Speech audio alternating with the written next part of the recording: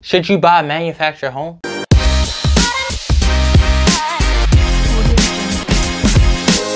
With housing prices being super high, a lot of people may still want to own their home. They might not want to rent. I don't want to rent, I want to own. So they're looking at other options that they can go where it could be more affordable.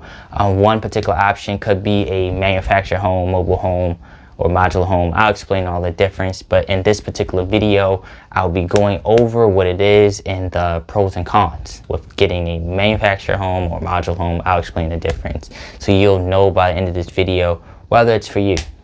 Thank you. Thanks for your help. Now the thing about it is I'm kind of just going to explain mobile home versus manufactured home or versus modular home, because people kind of use them loosely, but I'm kind of going to clear it up for you. And when I say mobile, that means that you can transport the house from one location to another.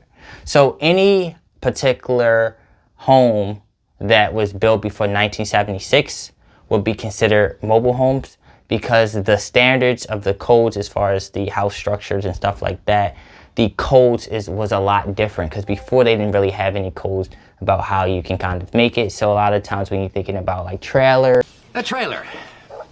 or stuff like that, those are probably mobile homes. But anyone after 1976, that's when it had to meet the HUD code, which is, I believe it's Housing and Urban Development Code, or it's from the Department of Housing. So therefore it would meet the same standards as a traditional home. That's good to mention. Now, so for the manufactured home, it's pretty much where, you know, all the pieces and stuff is built in the factory, and then they, you know, just kind of put together, or they just kind of move it to that destination. Now, the other one is the modular home. It's very similar, but the key difference between the modular home codes, building codes, is slightly different. They all kind of meet the same criteria, but modular homes are intended to have permanent foundation. Means that once it's set, it's not meant to be moved. We are not moving anywhere. So it's not meant to be mobile. Now, with the manufactured home, what you can also do is once you have that permanent foundation, then pretty much is considered a modular home. Those are the things that I just want to go over briefly before I go over the pros and cons of the mobile home. So when you talk about a mobile home, you're thinking about, remember, it's a home that you had the ability to transport it. And a lot of times, most of the pieces are like built in a factory. So it's not like the traditional way that you're used to seeing a regular house put together. With that being said, let's go over the pros and cons about the mobile home or manufactured home in general. Okay, get to the good stuff. First pro about it is probably the most important one, that it's way more affordable. You can get way more house with a manufactured home. It's much cheaper. Median price for like a manufactured home be like, I'll have the numbers up on the screen, but I think it's like between 80 or 100 versus the median of a traditional home, which is like 400,000 or something like that. It depends on the area, but you guys get the whole point that I'm throwing out. For a price per square foot, I believe for manufactured homes, it's probably about maybe like 40 something versus traditional would be like $100 per square foot. So you can get a lot more for a cheaper price as far as with the manufacturing versus the traditional. The other thing is as far as the pros, it's a lot more efficient with energy. So you save a whole lot more money on your gas and electric. Another pro about it is because the manufactured home is personal property, the property tax is much less. So they consider it as personal property only simply because it's mobile, so they don't classify it as real estate. Now that changes if you put a permanent foundation, but I don't want to get too caught up with that. Another one, it's as far as timing. So it's easy to build these manufactured homes. You can, you know, put them up in 10, 15 weeks. You can even have yours customized, built very quickly. It's way more cheaper than trying to customize or build out of like the traditional house that you're used to kind of seeing. So that is another thing, the flexibility at that option. It can get a little expensive as far as moving them and stuff like that. You do have that option. And another good thing about it is if you already have land, just being able to put the manufactured homes there is a big plus as well. Now I went over the pros. Now I'm going to go over the cons, because I went over the pros and there are pros and there are cons. One of the cons is, I want to say the biggest cons is the stigma. Typically, mobile homes typically has a bad stigma. You think of trailers or poor quality, or like they say, like the trailer trash. So typically the stigma of what society has around it is not painted so much. It's not associated with high status. It's kind of considered poor, low class. You know, it's like it's not necessarily a real home. So that stigma, even though now, like a lot of the mobile homes, especially if you get the double wide, you can even get, well, sort of kind of, you can even have it with 2 stories. A lot of these mobile homes is kind of very, way more advanced than you was looking at 70s, 1980s or something like that. The next biggest cons is the finance option.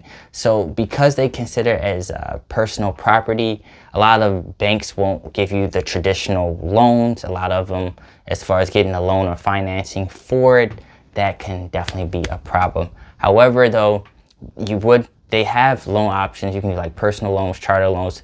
Now, you also could do VA loans or FHA loans, Federal Housing Administration loans or something like that. You would be able to use that. But as far as the financing part, that can kind of give you a problem there. Another thing about it is the appreciation. Now, a lot of times I heard mixed things about this, but generally, I'll just go with generally, a lot of times they don't appreciate in value. A lot of times they even depreciate in value because they kind of consider personal property. Of course, if you maintain it and stuff like that, it varies, but just say in general, if you have just like a regular manufactured home, a lot of times it could depreciate in value or kind of hold its value. It really depends on how you maintain it. Now, going forward, I think it's also to mention that, in my opinion, it really depends on the area. So if the area or the land that you have under, so if you own the land, a lot of times the land or the area is kind of going to dictate the value than the mobile home itself. Also, as far as, whether you got single wide or double wide, I've heard the double wide. So the bigger it is, typically the more it kind of hold value as well. And also I wanted to say about that, if you get the permanent foundation, once you get the permanent foundation, then it kind of follows the regular housing market as well, the houses in that particular area. So it's good to mention that. So I heard mixed feelings. I did some research on it and I got mixed things, but it really depends. A lot of times from the research that I've done, the surrounding area, the land, and with the houses nearby, pretty much if you have the permanent foundation, it should reflect the similar prices of the houses in the nearby area. Also, you have to remember, most like mobile homes or manufactured homes, they don't allow you to buy the land. They normally have like parks, not like the parks like you think about it, but like areas of land. This allow you to, you have to end up paying rent for the land. Now, I will say that that's to me, one of the biggest cons, because I mean, if you can find your own land or something like that, a good land area where you can already have your land, then I think it's a smart way to go. But a lot of times you have to pay land rent, and depending on the area that you're in, the land rent will be much higher. So typically, if you're in the area where the land rent is much lower, it's probably because the area is not that good. But if you're in the area that's really nice, the land rent is going to be kind of high. And sometimes the land rent itself could be higher than your mortgage payment. So that's also good to mention. Personal experience, I've looked at a few mobile homes and sometimes the land rent was higher than the actual mortgage payment.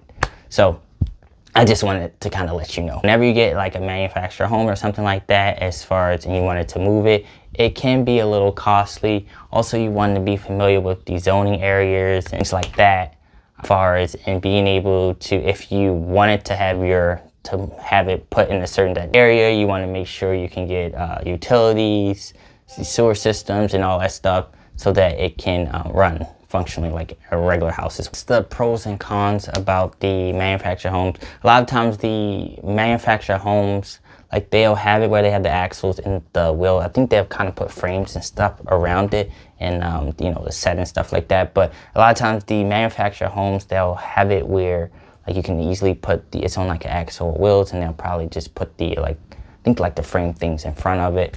But once again, if you get the permanent foundation, now, I meant to tell you, once you get the permanent foundation, then as far as getting a traditional loan and stuff like the banks and stuff, getting a loan and stuff shouldn't be a problem, and they kind of like would categorize it as like a regular house and stuff like that. But that's good to know. But these are the pros and cons about whether you should get a mobile home or manufactured home, the pros and cons. That's it. If you have any questions, let me know in the comment below, in the description below. If you have any questions, let me know in the comments below. If you haven't already, make sure you hit the like button. If you're new, make sure you subscribe to the channel. Out.